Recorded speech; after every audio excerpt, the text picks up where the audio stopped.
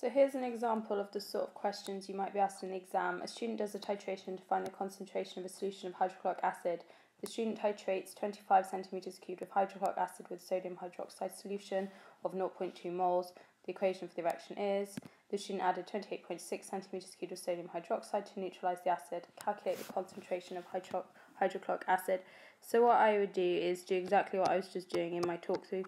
So make sure you have the balanced equation here.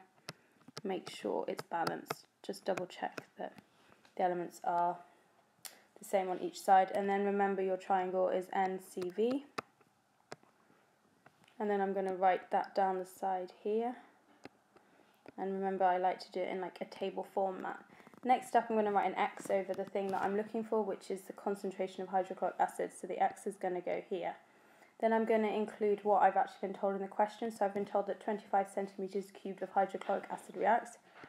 And remember, in these calculations I need to convert it into decimeters cubed, so I'm just going to write a divide by 1,000 there.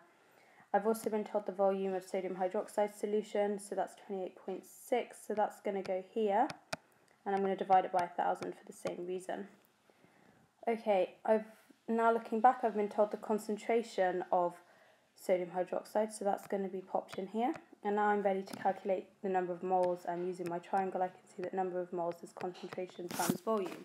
So into your calculator you need to put 28.6 divided by 1,000 times by 0.2 to get 5.72 times 10 to the minus 3.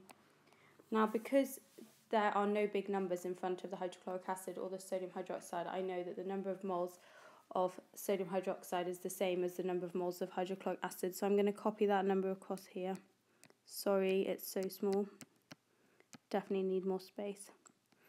And now I need to find the concentration, because that's what X is. So concentration, using the triangle again, is number of moles divided by volume.